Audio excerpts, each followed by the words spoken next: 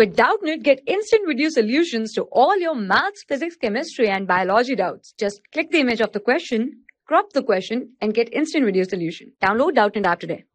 Hi, welcome to this video, and the question is calculate the amount and the compound interest on rupees 10,000 in 3 years at 8% per annum.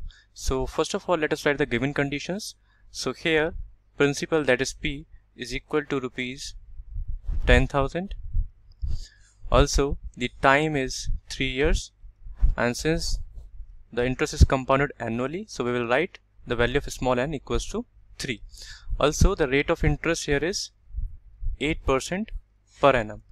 Now first of all, let us apply the formula of amount. So amount, we know that it is equal to P in bracket 1 plus R over 100 to the power n. So amount is equal to, now put the given values, so this will be 10,000 in bracket 1 plus 8 over 100 to the power 3. Now further simplifying this, we will get 10,000 in bracket, so after solving this bracket you will get 108 over 100 to the power 3. Now we can just write amount is equal to 10,000 into 108 over 100 into 108 over 100 and again into 108 over 100. Now you can cancel these two zeros with these two zeros and again these two zeros with these two zeros.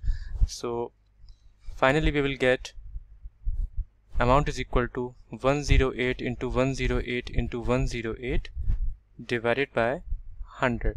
Now after solving this, we will get this will be equal to 1259712 divided by 100, and this will be equal to 12,597.12.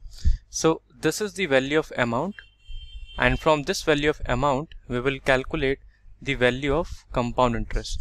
So compound interest, we know that it is equal to amount minus principal. Now put the values of amount and principal. So amount is equal to 12,597.12 minus principal. So principal is 10,000. So finally we will get CI, that is compound interest, is equal to rupees 2597.12.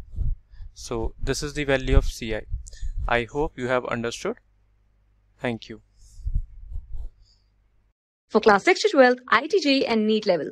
Trusted by more than 5 crore students. Download Doubtnut app today.